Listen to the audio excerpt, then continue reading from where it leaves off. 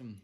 What is going on, guys? It's Noah here with Custom RC Mods. Welcome back to a new video. In today's episode, I've got yet another heavily requested OpenTX tutorial video, and this one serves as a follow-up to my original Ultra Micro Horizon Hobby plane binding tutorial to the RadioMaster TX16S. If you did not catch that video, basically we went ahead and took a brand new model from scratch and set it up to go ahead and obviously fly your airplanes. We went ahead and bound the plane up to it and set up our surfaces so they're going the correct way and they're sub-trimmed properly so the plane will track straight. And yeah, that's all we've really covered in that video. However, one thing that was really important that I actually left out of that video was how to set up your AS3X and safe mode switches there, as well as your panic button on the RadioMaster TX16S. So I'm sorry about that. We're going to go ahead and address that right here, right now in this quick video here. But if you guys want to go ahead and set up your model, all that stuff can be addressed in that video, which is linked down in the description below. And yeah, so we're going to go ahead and start where we left off here. We're in the main menu in OpenTX here. We're going to go ahead and hold down the model key just like so.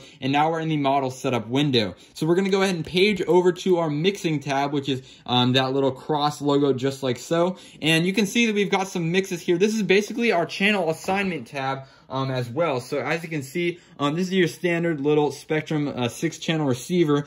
So we've got all of our 6 channels. We've got throttle, aileron, elevator, rudder, gear, and aux1. So the gear is channel 5 and aux1 would be channel 6 in that sense. And on these airplanes here, channel 5, or the gear in this case, is going to be your panic modes. So your panic mode switch can be addressed through that. And then of course your flight mode switch will be on aux1. So in OpenTX, we don't have gear or aux1. That's more of just a Spectrum thing. We're going to go ahead and address it as obviously channels 5 and channel 6. So channel 5 for your panic mode, channel 6 for your flight mode switch. And you can see I've already created mixing lines right here, but you'll just have a blank area. You can go ahead and select the area just like so and press edit. And now you're going to be in this little mixing window just like so. There's a lot of different things you can adjust here. However, the only thing we're going to go ahead and mess with is our source. And that's basically going to be telling OpenTX what switch we want to react with channel 5.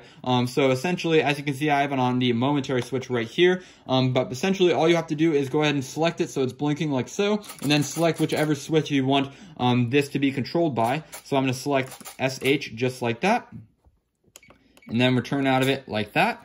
And so as you can see right there on channel 5, we have a 100% mixing line with SH. And as you guys can see, the servo twitching back in panic mode just like so. So our panic mode is fully functional. Same deal over here with the flight modes. We're going to go ahead and go into our mixing window. And I always like to go ahead and use this switch right here for some reason for my, obviously for my flight mode switch right there. So that's all we really have to do. And you can see that that's adjusting our flight modes just like so. The LED is changing on the inside. It's a lot easier to see the panic mode because we can go ahead and put the aircraft in at a distressed angle. And as you can see, when we hold down that trigger button, the momentary switch, it goes ahead and puts us back into self-loving mode just for the time being, just like that. So our panic modes and our flight modes are fully functional. Again, fairly simple OpenTX mixing lines. We're basically, like I said, just telling the transmitter what switches are going to correspond to each channel. So channels 5 and 6, channel 5 again for the panic button, and channel 6 for our flight modes. So yeah, hope that helped you guys. Very simple overall, and that's again how you set up your Horizon Hobby safe and AS3X enabled planes with the RadioMaster TX16S and other OpenTX interfaced radio systems there. So yeah, overall, very simple. I'm really hoping that helped you guys. I know there's quite a few you guys who comment. I know there's... Alright, so I hope that helped you guys. I know there's quite a few of you guys who are...